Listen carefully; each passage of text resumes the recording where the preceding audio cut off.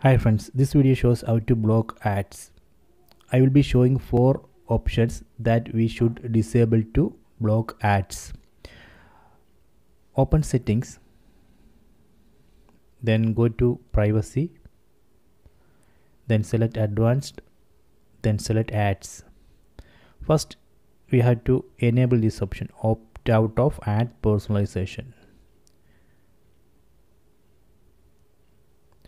Then we need to reset advertising ID or ad ID. Here we can see the ad ID. It's FB7 ending with FB7. I am going to reset it. Here you can see the reset option. Tap here, then tap on OK.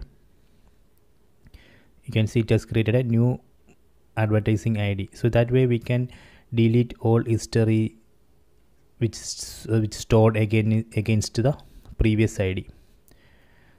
So that is the first option we should disable. The second one, Google location history. This we should turn off. Right now it's off. So Google saves location histories. So based on that it shows ad. So we should disable this location history.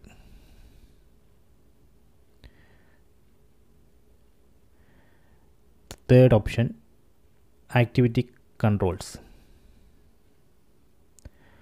Google saves activities on Google sites and apps. So based on that it shows ads. So we should disable this. So right now it's off. Then last one, usage and diagnostics. Select it. This also we should turn off. So Google collects some activities to improve its Android OS. So it's better to turn off that also. So these are the 4 options we should turn off. So that way we should be able to block ads.